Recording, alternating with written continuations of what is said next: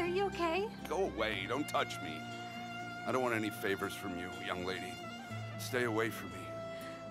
But Dad, please don't say that to me. Look, the baby will be born in a few months and you'll be a grandfather. Don't be angry at me anymore. I hope that both you and your unborn child die.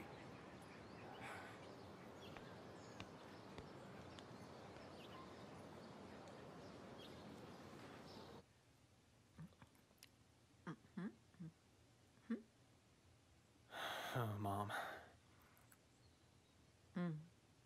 When we first got to Istanbul, you made me promise you something. That I would be strong. And that I would make everyone respect our family. I'm keeping my promise.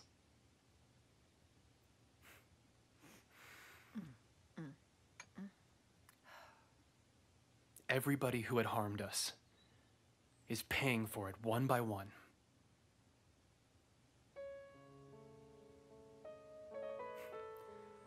The jewelry store that we were always dreaming of, I'm opening one.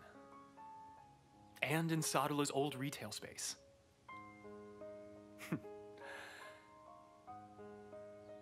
You really should have seen the look on his face. I enjoyed seeing him like that. He turned purple.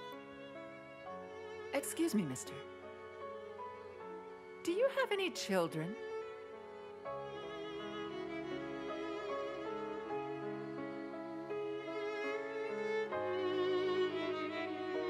No. And a wife?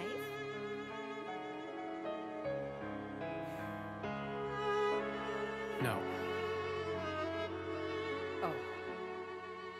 But if you don't have a family and children, then you don't have anything at all. Without that, everything's meaningless.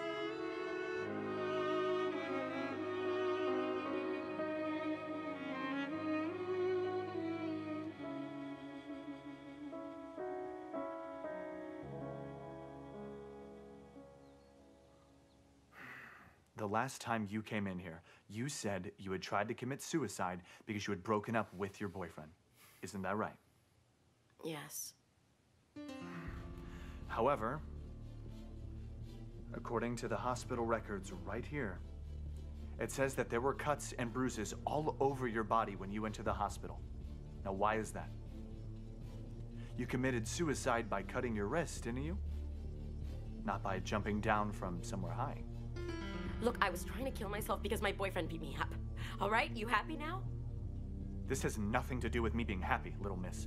I'm trying to investigate a murder here. If everything that you said is always a lie, it won't be good for you at all. You need to get that through your head. Is that understood? You need to ask that boyfriend of yours to come down here. I'm gonna need to talk to him. What's his name and his surname? You're not gonna get that out of me. Inspector, if you're trying to accuse my client of something, it's her right to know what. Otherwise, it's not proper protocol to go disturbing a young woman's privacy in this manner. Mr. Lawyer, let me decide what is proper protocol and what isn't. How about that, huh?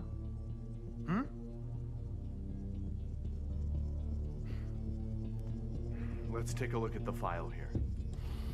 Derya moved out of her home because she couldn't stand her stepfather's abuses. That's why she left. No matter what you say, we won't accept any accusations regarding my client's involvement in this situation. Whether you decide to accept it or not accept it, what counts here is that I am convinced.